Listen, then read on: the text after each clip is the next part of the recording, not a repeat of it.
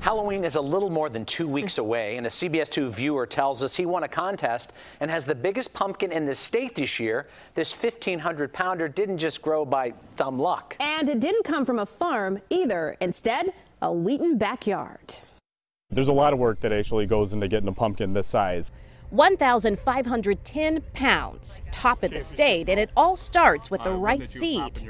They're easy $400, $500 a piece. It's a bit of a risk. It's slightly a gamble. You pay $500 for a pumpkin seed, it might not even sprout. Next up, the soil. Send it off to the lab, get it tested, we get the results back, and we add the amendments in so that we have the perfectly balanced soil.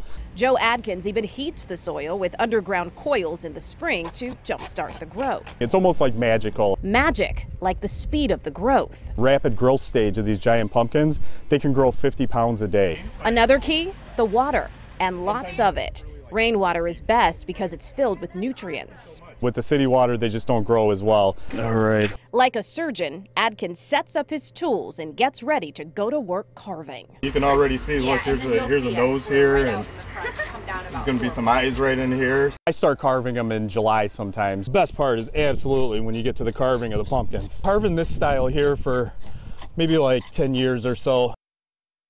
And take a look at the finished product. Love it. Isn't that amazing? All right, so he says, Adkins, that 300 to 400 trick-or-treaters come by every year. He hands out candy and pumpkin seeds so they can try to grow their own. Good luck getting it that big, right? How many pies can you get out of it? Yeah, no kidding.